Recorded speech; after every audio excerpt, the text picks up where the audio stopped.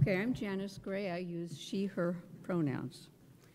Nearly 130 years ago, about 40 families living in Amherst and nearby towns decided to form a special community.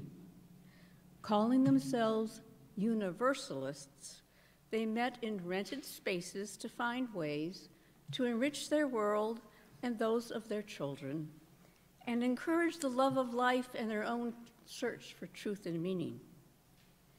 In 1892, they started to build a meeting house for Sunday services, religious education, board games, music, potluck suppers, and other fun events on the corner of North Pleasant Street and Kellogg Avenue, right here.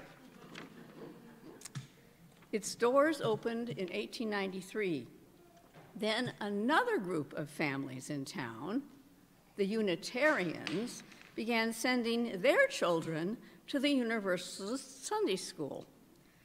They didn't have their own building or minister, but they knew they shared many values with their Universalist neighbors. A few years later, the two groups of families made it official. They chose to share this building together as Unity Church. In 1919, someone bought a plain blank book and put our name on it,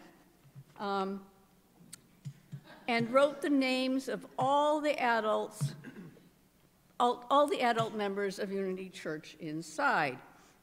As new people joined Unity Church, they added their names or signatures, what Andrew was talking about, their names themselves. This membership book is now 105 years old. If you look through its pages, and I'm going to give Libby time to do this, you'll see some changes that our early members could not have imagined. After a while, someone must have suggested adding your home address to your signature so we'd know where to find each other in a growing town. As more homes got this newfangled thing called a telephone, phone numbers began to appear. Then, maybe 30 years ago, email addresses, and now cell phone numbers. There are so many signatures in here.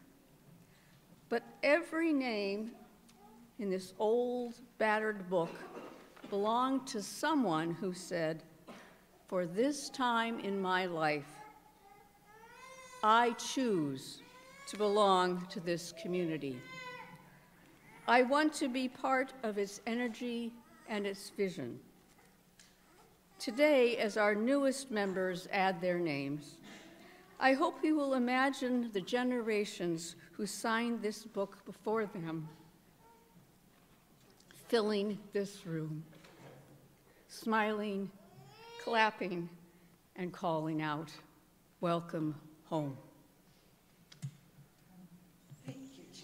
Today is an opportunity for anyone who has been thinking about joining the membership of our society to sign the membership book and become an official member. And I am so excited that we're doing this in the service because the kids have an important role. If you choose to undertake it, I would like you to give our new members a high five after they sign the book. Okay. So with that being said, I'd like to invite anyone up who is excited to sign our book today. Come on forward. Yeah.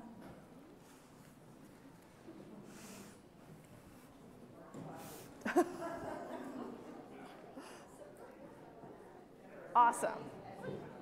Welcome, Matt. Thank you.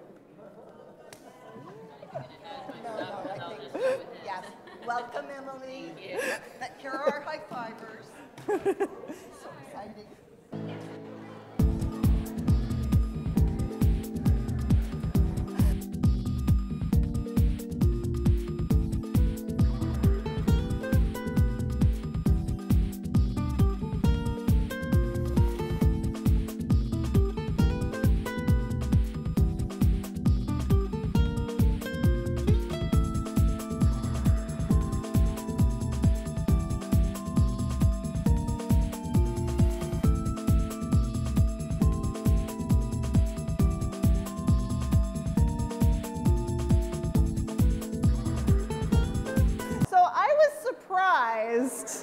to see so many exciting people in the line to sign the book.